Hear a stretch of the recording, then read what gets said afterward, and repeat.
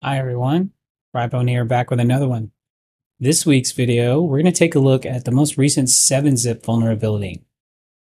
This really isn't a vulnerability, it's just not a mark of the web pass-through. And what that means is that if you archive something multiple times, mark of the web is not passed from the embedded file all the way down. And what that means is that Smart Screen will not fire. There's phishing risk here because 7-zip, very common to be sent in. I'm going to illustrate that for you. I'm also going to illustrate a very, very obvious EDR detection miss here that can come with this as well. So just in general, CVE-2025-0411 is our vulnerability. It has a score of 7 because, well, it does require quite a bit of interaction to get it to go. This was originally found by the Zero Day Initiative and then rescored by NVD, same score, 7 and 7. So it's a high. This is an area in your org you may not be paying attention to.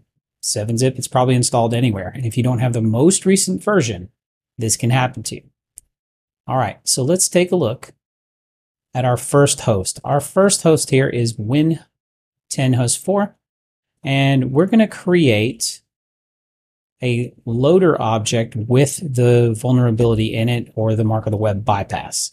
Now, mark of the web is an alternate data stream that's applied to a file when it's downloaded from the web. Right? And that triggers things on a system. It blocks macros, it triggers smart screen, it does quite a bit. So if you can bypass that, you can get by the first layer of controls and sometimes by the second layer. And that's what I'm going to illustrate for you here. So we're going to start with our loader CPP file. This is a simple C++ file, and it is a reverse shell callback. So basically, this is the most obvious callback you could basically ever write. The IP address is in clear text. The port is in clear text. I'm calling IOStream, Windows H, and WinSock 2. If you come down here, you can see I am calling cmd.exe. And basically, when you get down here into main, it runs my reverse shell function. I don't know if it gets more obvious a name than reverse shell, but that's what we're doing here, right? I'm going to embed this in multiple layers of 7-zip. And in doing so, we're going to see if we can get it by a defender. So let's give it a shot. So we'll go to Tools here, Command Line, and Developer Command Prompt, and we're going to compile this, right? We're going to take this and make this into an executable. So to do that in Visual Studio, you simply go into the file folder that you're in, type CL, and you give it loader CPP. So it's going to compile this executable now. And there you go. We have loader executable out. So the next step is now we're just going to compress this. But to do so first, we want to give this a name that the user might, click, right? So let's give it something a little bit more juicy than loader.exe. We'll simply call it please run me. Please run me. Just like that. Now we're going to send this to 7-zip. We're going to add it to an archive. So we'll add please run me 7z. So this is normal process, right? The normal process. You archive something up. We're going to rename this to please double click me. And I'll show you why in a second. So please double click me. Now we 7-zip it again. And this is where the vulnerability comes into play. Mark of the web doesn't pass all the way down through multiple layers. So we'll go ahead and do this. We're going to add that. We're going to delete the first one just to make sure that we don't accidentally do that. We'll delete our executable just to make sure that's not accidentally grabbed. And then we're going to rename this to whatever we want our user to think, right? Free Bitcoin, anything that will entice the user to open this file. So we'll simply upload this to Updog now. We're going to choose our file. And this is going to be Free Bitcoin 7z. We'll upload that. Then we're going to grab our link and we're going to jump over to another host. And the point of this is just simply testing the level that this will work at. This is very obvious. Anybody worth their salt is not going to click on Free Bitcoin, right? But the point here is just to see, does it work? I'll give you a more real scenario here in just a second. But let's start with what we have. And we're just going to take our first scenario here, and that's first we're going to download the file and see what happens. So we'll paste and go here. And it's trying to save it, so we'll save as. We're going to save free Bitcoin to download. So let's see, does anything fire? And it did not. Our next step over here, we're going to make sure we have a Netcat listener going on our Kali box. So we're going to clear this out. And we're going to do netcat LVNP port 4444. I'm going to do this a couple different scenarios here. But we'll go back to our Win10 host 2, Hal Jordan's machine, and then we're going to now open this. So we're going to open our free Bitcoin. Okay, that's not working right, so we're going to go ahead and open archive here. We'll do please double click me. Please run me. And let's see what happens. Sometimes Defender eats this, sometimes it doesn't. It looks like it's not in this case. I've had it eat it a couple of different times. I've had it just ignore it a couple times. Smart screen, nowhere to be found, right? So we come over to Kali, we've got a shell. And we can do who am I? And there we go. We're Hal Jordan, right? So that worked. We got by mark of the web. So let's take a little deeper look at this though. If I take please run me and I copy it out, we'll just drag it. It's probably the easiest way. Defender's probably going to fire now. But we have our please run me.executable here. And if I come over here to my command line and I go get content and I put in please run me,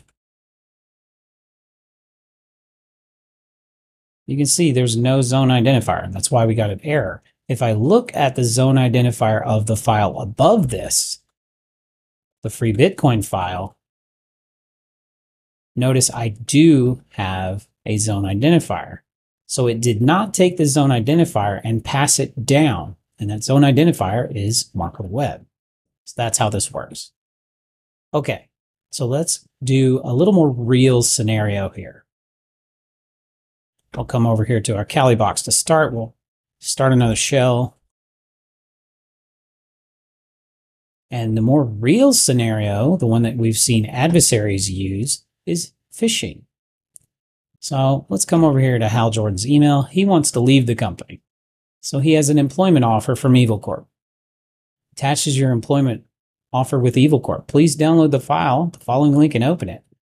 It requires 7-zip. It may require multiple unencryptions. So you just kind of preface it, right? This is the same thing adversaries would do. So they click the link. Clicks the link. What happens? Save as. Okay. We'll save as. We'll see what it's going to do. Doesn't look like it's going to do anything. Come over here to Explorer. We're going to open our employee agreement. It may error because it did the same thing earlier. Yeah, something's up with 7-zip on this one. We'll just go 7-zip and open archive. Normally that double click would work. And then we have please double click once again. And here's our employee agreement. Now, if this has mark of the web on it, it won't let me run macros. But let's see. We're going to go ahead and open employee agreement. This is the latest version of Microsoft 365, and it gives me the option to enable content. So the fact that it gives me the option to enable content means that mark of the web is not present here, right? So also, just so everybody's on the same page, Defender is on, and you can see it's fired a couple times here. But if we look at the settings, real-time protection, cloud delivered, automatic, and tamper, all there. So now I quite simply enable content because, well, the user's going to do that because I told them to here with my DocuSign document. You need to unencrypt your employment offer. And then we're going to come over to Kali and we have a reverse shell. So this is the vulnerability. A little bit nasty. The risk is phishing. And how gullible are your users? Will they click multiple times? Will they get all the way into a file like this and follow instructions from some random person? The answer is yes. There is somebody in your company that will do this. So just be aware, this is a real threat that's out there right now that adversaries are using. Okay, so we've illustrated our threat. I'm just going to make sure it works. We'll do who am I? We can see we're Hal Jordan here. Another interesting thing about this particular shell, if they close it, because I've migrated into cmd.exe, it still works. So if I come over here to Kali, I can run another command. We'll just do hostname. There we go. We can see we're host 2Win10. So that is the red. The blue, detection. So in this case, we have bypassed EDR.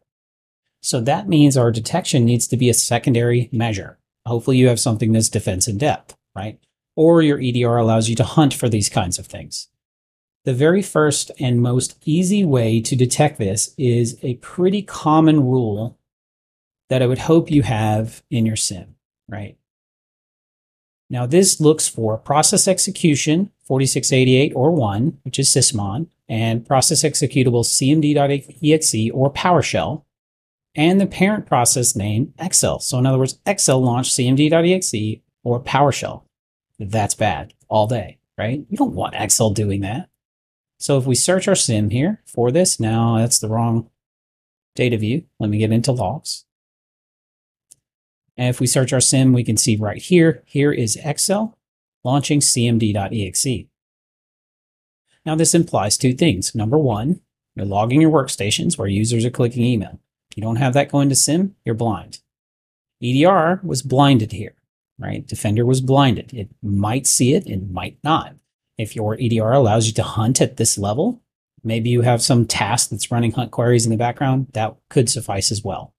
But if you take a look here, it's very obvious from our log. If I expand this out, you can see Excel right here, process command line, it launched CMD. That's very bad. You don't ever want to see that.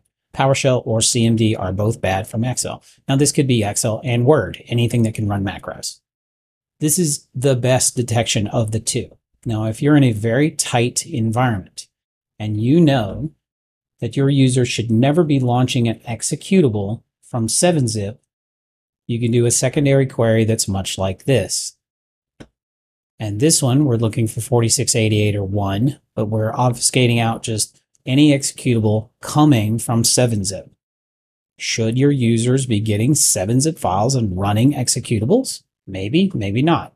If you take a look at this, now we can see our please run me here coming from 7-zip file manager. Another pretty obvious method of detection here for the blue side. And right there, please run me and our 7-zip file manager. Now the reason I did 7Z in stars is because 7-zip has it has 3 different files that can open a 7-zip archive. So you need to kind of make sure that just anything 7Z from the parent process name. All right, so that's the red and the blue in purple team. Once again, thank you for watching. Catch me at a SANS class coming up on San Antonio SANS class. So register if you're planning on attending. That would be great. Otherwise, once again, hack the planet to defend better.